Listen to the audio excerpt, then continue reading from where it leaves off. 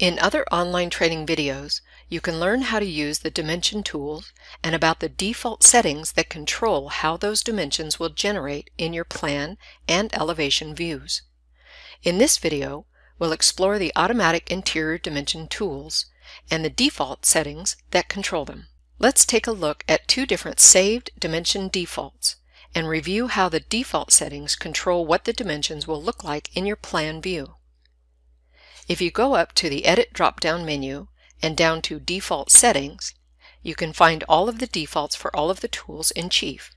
Or, if you look in the toolbar, you will find this same white wrench icon in your toolbar for easier access. Click on the Default Settings button and go down to Dimensions. In this plan, I have several saved dimension defaults. Here I have the NKBA dimension defaults and the 1/2 inch scale dimension defaults. If I set the 1/2 inch scale dimension defaults as active, then create a dimension line, we can see how those defaults will affect how the dimensions will look. The text in these defaults is set for a simple Arial font. The arrowhead is a filled small arrowhead. The format of the text is set for feet and inches, and the layer that the dimension line is set on is the Dimension Manual layer, which is blue.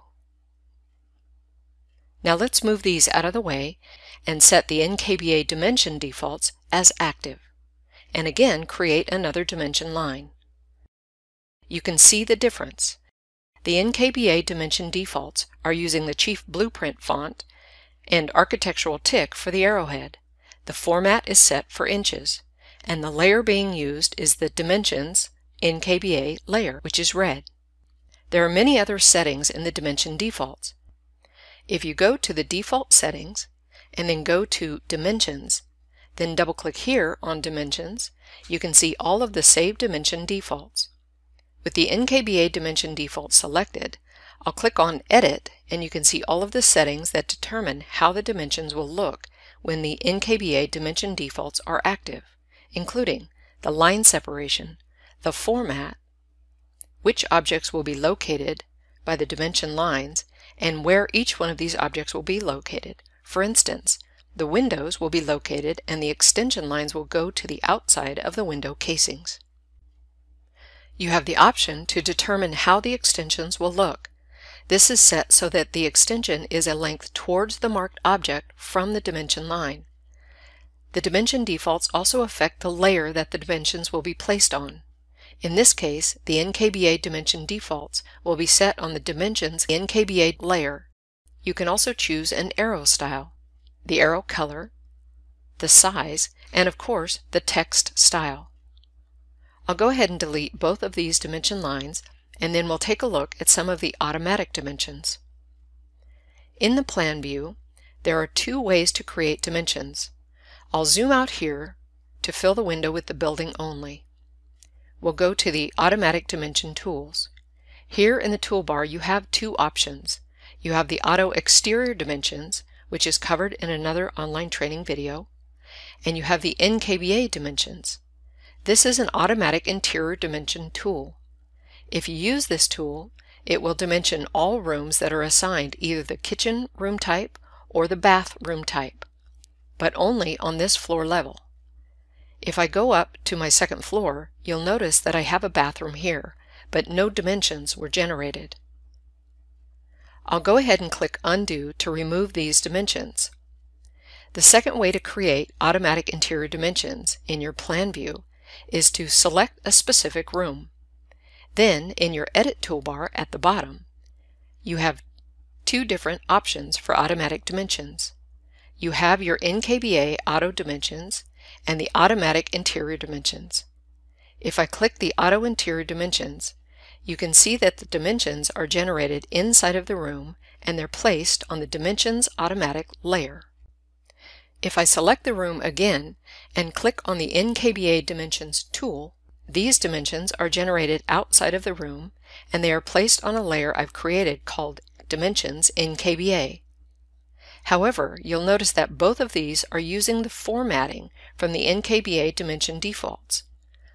They are formatted in inches and using the architectural tick for the arrow. Note also that the auto interior dimensions are locating the door at the sides of the door, where the NKBA dimensions is locating the door at the casing of the door. That's because the NKBA dimension defaults are active, as indicated here in the Active Dimension Defaults control button. But why would there be any difference between them? There are two different default settings at work here. The Active Dimension Defaults determine all of the characteristics of the dimensions to start with, but the Automatic Dimension Tools have a subset of those same defaults that override some of the Active Dimension defaults. Let's take a look. Under Default Settings, we have already reviewed the available Active Dimension default settings, but let's open up the defaults for the Auto Interior Dimensions tool. These defaults will override the Active Dimension defaults, but only for two characteristics: the object that will be located and the layer that the dimensions will be placed on. If I open the defaults for the NKBA Auto Dimensions tool, you can see that this one only overrides one characteristic, the layer that the dimension lines will be placed on. All of the other features of the dimensions will follow whatever dimension defaults are currently active. I'll delete these dimensions, and then let's take a look at the Automatic Elevation Dimension tools. I'll double-click here on this camera icon to open the interior elevation that I've already created. Under the CAD drop-down menu, you will find the Automatic Dimension Tools parent tool, and here you'll see the Auto Elevation Dimensions tool and the NKBA Elevation Dimensions tool. You will also find those tools in the toolbar here under the Automatic Dimension Tools parent tool. Just like dimensioning in the plan, these two tools will follow the defaults set up in the Active Dimension defaults, but depending on which tool you use, some of these defaults will be overridden. If we go to the Default Settings tool, you will see that there are defaults specifically for the Auto Elevation Dimensions tool and the NKBA Elevation Dimensions tool. In the NKBA Elevation Dimensions, this will override the CAD objects to be located and the layer that the dimension lines will be placed on. In the Auto Elevation Dimension Tools default, you can control where the dimension lines will be placed. Here, we'll place the dimension lines on the right side and across the bottom. This tool will also control the objects to be located and where they will be located by the dimensions. We'll set the 1/2 inch scale dimension defaults as active, and then use the Auto Elevation Dimensions tool. Per the tool defaults, the dimensions are placed on the right side and at the bottom, and placed on the dimensions automatic layer. And per active dimension defaults, they have the Arial font, the closed arrowhead, and are formatted for feet and inches.